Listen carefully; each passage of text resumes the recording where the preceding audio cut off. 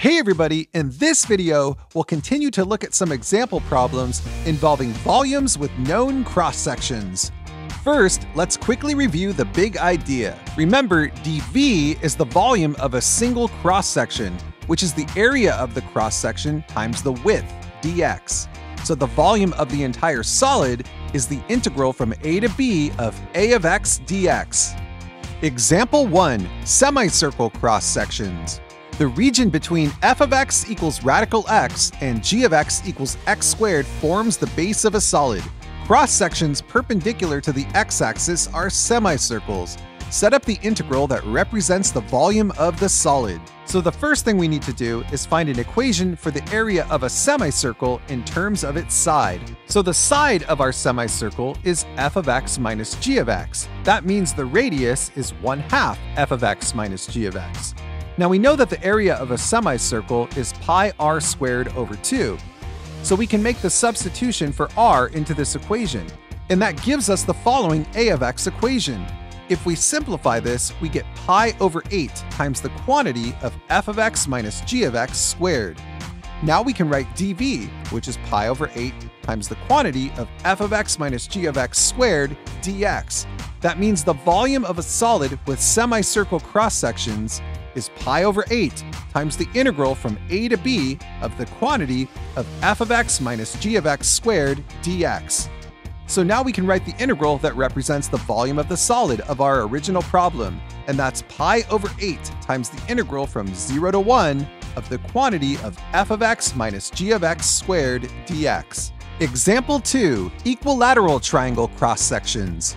So in this example, we'll use the same region as the previous example to form the base of a solid. But now cross-sections perpendicular to the x-axis are equilateral triangles. Set up the integral that represents the volume of the solid. In order to solve this, we need to find an equation that gives us the area of an equilateral triangle in terms of its side. So here's a diagram of an equilateral triangle. Now we know that the area is 1/2 base times height, and we know that the base is s, which stands for side. But now we just need to find the height.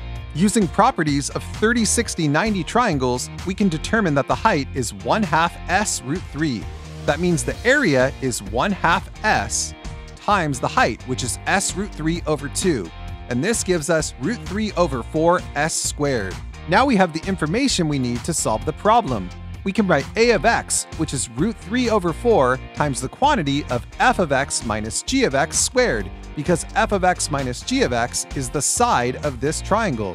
That means dv equals root 3 over 4 times the quantity of f of x minus g of x squared dx.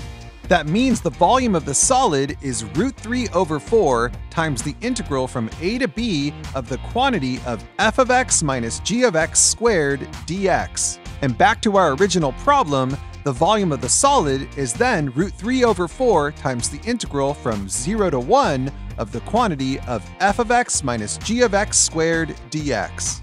Let's do one more example. This one involves isosceles right triangle cross-sections. We'll use the same base as last time, but this time cross-sections perpendicular to the x-axis are isosceles right triangles with the hypotenuse on the base.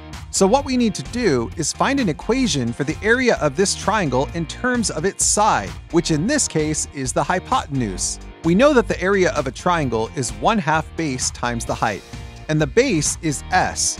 And after doing a little bit of geometry, we can see that the height of this triangle is 1/2 s. So the area of this triangle is 1/2 s times 1/2 s, which is 1/4 s squared. Now we can write the a of x equation, which is 1/4 times the quantity of f of x minus g of x squared. And we know that dv equals a of x dx. That means the volume of the solid is 1/4 times the integral from a to b of the quantity of f of x minus g of x squared dx. And back to our original problem, this means that the volume is 1/4 times the integral from 0 to 1 of the quantity of f of x minus g of x squared dx. With all of these problems, we've needed to find formulas that give us area in terms of side for the specific cross-section. Here's a chart that you can reference, which has area formulas for several common shapes. Note that many of them contain s squared and are just multiplied by constants. I hope you're now starting to feel more comfortable with these types of problems. Just keep on practicing. And that's how you rock calculus!